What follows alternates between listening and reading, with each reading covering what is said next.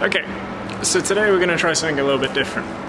I saw a post on Instagram for a really cool artist who puts everyday objects out in the sun, either in the morning or the afternoon when the sun's quite low in the sky, and it projects shadows, and from those shadows he makes pictures.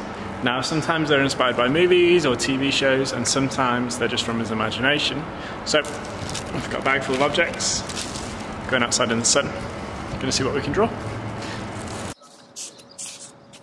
Okay, so it's about half four o'clock in the afternoon. The sun is kind of up there, blinding me, and it's the perfect angle for us to use some of these objects from around the house. So I've got some of my kids' toys, I've got a can opener, I've got a sketchbook, and I've got some pens. Okay, because one of the most important things about this is because it's an imagination-based activity, there's not really a whole lot of judgment going on based upon whether you have drawn it proportionally or drawn it accurately. This is more of an activity to, hey, grab some stuff, get outside in the sun where you can have a little bit of fun with these shadows and just flex that imagination. Okay, so I don't want you to watch it this week and think, okay, I'm really caught up on the fact that this should be a bit bigger or this doesn't quite look right, because it doesn't matter. Okay, this week is just about getting out, practicing drawing and doing something which is a little bit different and really cool.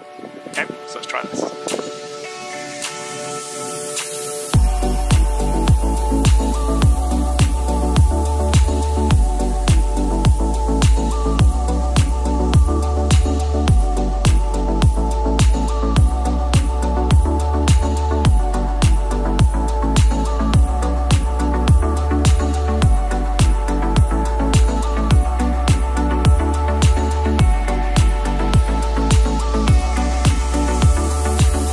Okay, so hopefully you enjoyed those two little drawings, one of a Harry Potter inspired Quidditch match and another of a guy with a bottle of, or a barrel of something, pouring it into some kind of lake. A couple of things to keep in mind: if you are using metal objects to cast your shadows, just bear in mind they're going to be probably pretty warm when you pick them up.